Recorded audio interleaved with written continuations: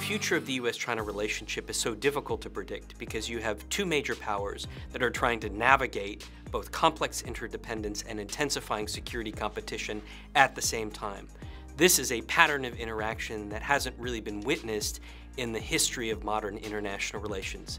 At the same time, there are multiple variables that will influence how those two countries navigate that competition. My chapter aims to simplify how we think about the future of the U.S.-China relationship. It first identifies a series of variables that will influence the trajectory of the relationship, looking at questions like the scope of the security competition, the nature of domestic politics, the quality of the communication channels, and other factors. And then it applies those variables to 5 different scenarios. Scenarios ranging from condominium on the positive side to a new Cold War that's occasionally hot on the negative side.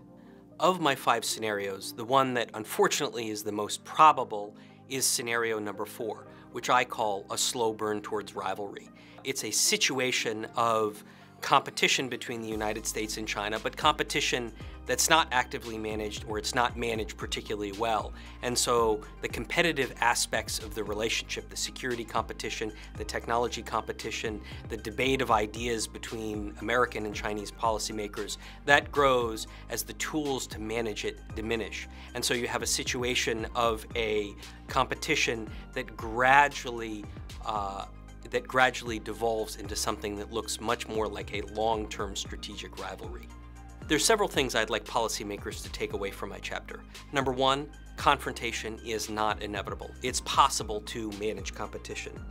Number 2, preventing the drift from competition, even militarized competition, to something that looks like confrontation or war will require very active management. Number 3, dialogue is not appeasement. Rather, dialogue is an essential component to competition. To compete well, you need to make sure that you're communicating clearly and effectively. One of the critical features of effective deterrence is clear, credible, consistent communication, and dialogue is key to that. The final lesson I'd like policymakers to take away from my chapter is that risk and friction are an inevitable part of managing the competition. Not only should they learn to tolerate risk and friction in the long-term competition with China, but we should use it and leverage it to our advantage.